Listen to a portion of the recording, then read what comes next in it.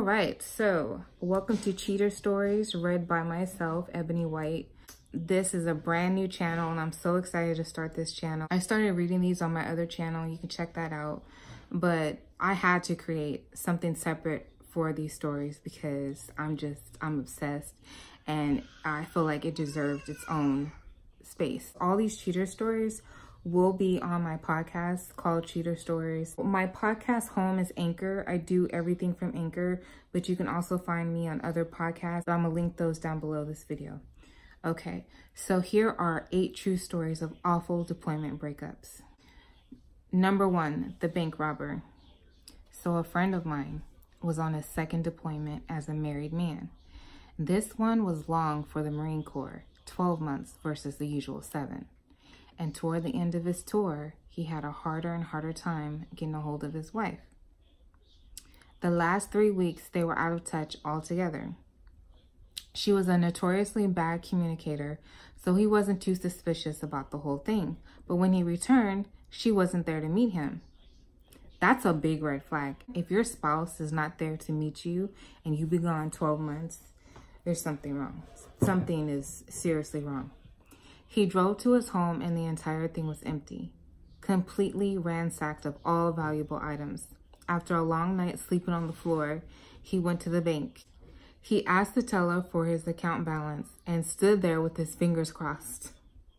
The response was the worst thing you could possibly imagine. What account? What account means she completely closed the account. Like you might think, oh, well, maybe she just swapped names. Maybe she took his name off and put hers on, but no, she cleaned it out and closed it. That's tough. Wow. Number 2, the deployment infidelity gone wrong. When I was deployed with the Air Force, there was an NCO and a senior NCO from different sections of the same organization who were notoriously cruel to us young airmen. They yelled, they name called, and they had their pet favorites. They didn't know each other much from their stateside assignments, but started getting pretty close over their shared frustration with clumsy airmen. So basically, they didn't know each other before the deployment. They came from 2 different areas. At some point, they started disappearing together. Then they would take the unit vehicle and disappear for hours at a time. Once they got back to their home station and went through medical, it turns out she got pregnant. They both lost a stripe and one got divorced. Karma for the underdogs. Wow.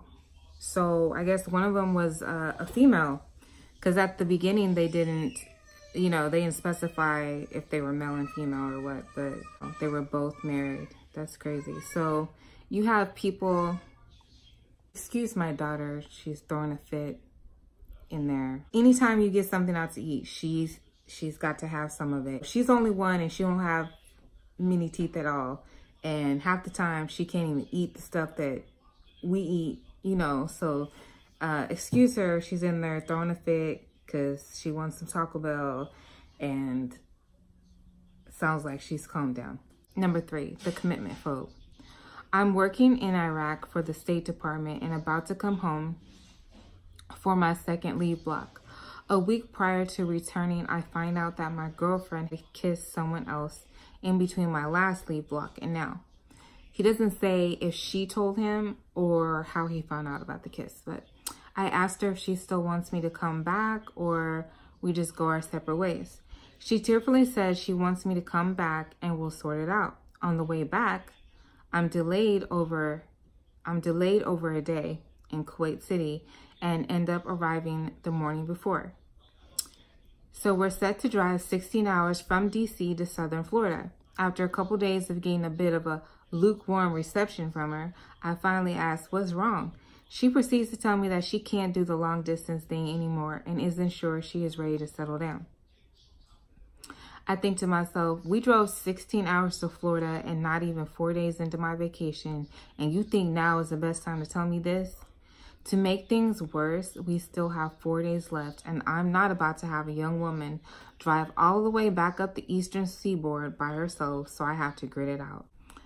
Even when we get back, I have no place to stay, so I crash at her place until I fly back to Iraq. In the process of staying with her, I come to find out that she had been seeing the guy she kissed for a couple months, and to this day, they are still together. It took me about a year to get all my stuff back, although I have happily moved on. Good for him.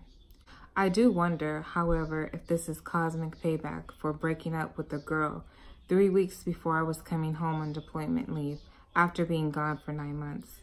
Wow, it could be karma. And I do like the fact that he did some self-reflection. When most people, if they do self-reflect, they keep it to themselves. Most people don't say out loud, hey, maybe I had something to do with this, you know, maybe this is payback, or, you know, a lot of people don't do much self-reflecting, especially when they've been hurt.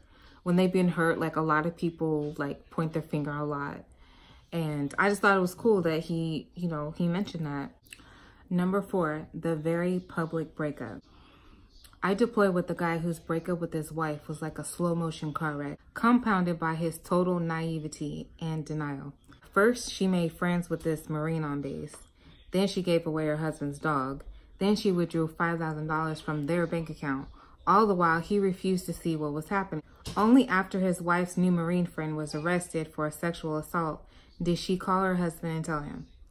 I don't know if he sexually assaulted her or somebody else. While he was on the phone with her in the middle of the shop with everyone there, all we heard was his end, and it was devastating. Did you sleep with him? He asked. Do you love him? He got off the phone and tried to leave the building, but collapses in the hallway, just outside the doorway, and screamed, "She fucked him!" with 3 exclamation marks. We literally had to drag him back in the office before the majors and colonels who worked in our building came out to investigate, which they inevitably did. It was maybe the most ridiculous and dramatic thing I've ever seen played out over 3 or 4 months in the deserts of Afghanistan. Really easy to predict, really hard to watch. Okay, so the first red flag was when she made friends with that Marine. And I'm assuming, yeah, that Marine was a guy, which is a total no-no. Like, as much as people want friends of the opposite sex, I just don't think it's a good idea. It's just not a good idea. Then she gave away her husband's dog. Oh, this is a red flag because she's giving away the dog because she wants to leave. Like, it's not her dog. It's not her responsibility. She don't want him. So she's trying to leave. She's making plans to go. You know, she's packing up things, and so the dog has to go. That was part of her exit strategy, getting rid of the dog. That was like a huge red flag. The friend, the dog, then she took $5,000 from the bank account, and he knew about it. That's another huge red flag. That $5,000, she's gonna use that to start her new life with her new boyfriend.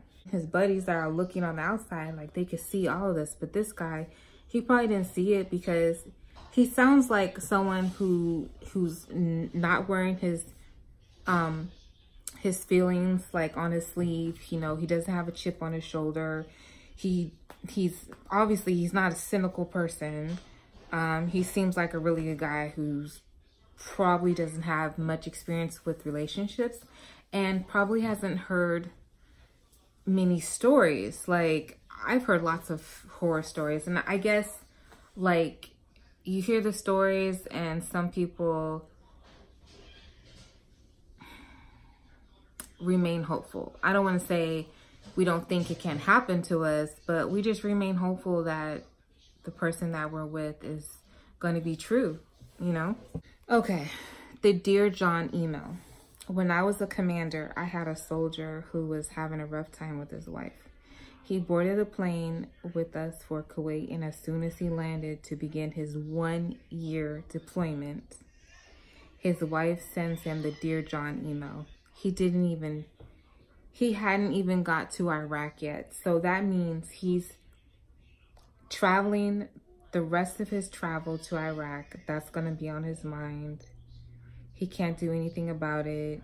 He can't call her. He can't see her, you know. And then the whole year, that whole year, I mean, the good part about it is he'll be working he'll be busy and there'll be things to distract him from that. Really sorry to hear that. The "you should be happy for me" call. I spent almost an entire summer at sea on my ship completing pre-deployment workup training. After the third and final certification exercise, I called my boyfriend, that was her boyfriend, Tim, a Marine pilot. Delighted to be on dry land and hoping to meet up before I finally left for block leave and deployment. After reaching voicemail, Tim called me back while I was enjoying a margarita with one of my friends at a local Mexican restaurant. When I told him that yes, I was with company, he said, quote, "Oh, good, you're with someone who can take care of you after I tell you this news." Like, she's gonna be so broken and so hurt. Like, I mean, of course she will be, but this sounds really callous, you know? Okay, so listen. "I met a girl a week ago and I think she's the one." He said, "I think she's the one, not I know. And besides, you're going to be gone a lot. I know this is probably pretty callous, but I hope you'll be happy for me. I'm just letting you know that it's possible to find the one. And when you know, because I did." After a long pause and calling him out on the manner in which he was breaking up with me after a year, he replied, "Well, you know, I was never really going to come around to you. I'm so annoyed that you thought I would. By the nature of calling this a breakup, we failed at what this should have been." The hell? "I'll always value you as a friend." As it turned out, Tim did me a favor. I met my partner almost exactly 6 months later. That whole little speech that he did sounds very narcissistic. And okay, so did you guys notice how he began with how he ended? So at the very beginning, he's like, "Oh, good, you have someone with you to support you, because I'm going to strike this blow on you that's going to cripple you because I know I mean so much to you," you know? And then he ends with, "We failed at what this should have been. Like this shouldn't even be a breakup. Like, we never should have been together," is what I take from that. What I get from that is we never should have been together. We failed. Like, we failed at what this should have been. This should have just been, I don't know, just friends with benefits, you know, like we shouldn't have been together. So this shouldn't even be a breakup call, but I value you as a friend. So from the beginning of the speech to the end is like totally don't even make any sense. Obviously he knew that they had a thing and it was serious. And at the end, he was just like, he just tossed her away like an old plastic water bottle, you know? It's crazy. But kind of good for her because, one, it was only a year of her life. She's still young. She still has her career. She still has her health. She didn't have no kids with him. And that is such a relief in itself. Number 7, the one who banged your brother. Some of my soldiers overheard one of my new privates shouting at his wife on the phone on a random afternoon in Afghanistan. Apparently, she had gotten knocked up by some other guy for the second time. Also, it was his brother for the second time. But he was determined to make it work and didn't divorce her, even after she tried to leave him for another woman. When he got back home, she had spent all his money though, and I almost fell out of my chair when he came in the office one morning and blurted out, "Hey sir, it burns when I pee." Dang. Okay, number 8, the silver lining. War brings out the best and worst in people, as many can attest. Surprisingly, there is tremendous love at the same time with the pain and loss of war. I sadly saw many soldiers have their heart broken as their loved ones at home robbed them blind and ran off with another man or woman. One of my sergeant's wife became pregnant with another man's baby directly before my first deployment. He had had a vasectomy a year prior to that, so there's no way it could have been his. I saw a soldier go home on leave only to find his house empty and wife, dogs, and stuff gone. Don't get me wrong, I also heard the stories of deployed soldiers who had illicit affairs up and down the ranks overseas, and sometime took them home.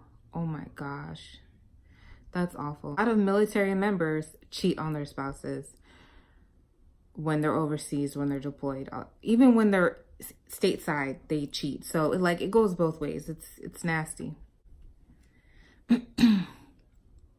In all of the loss, I saw a story of remarkable love.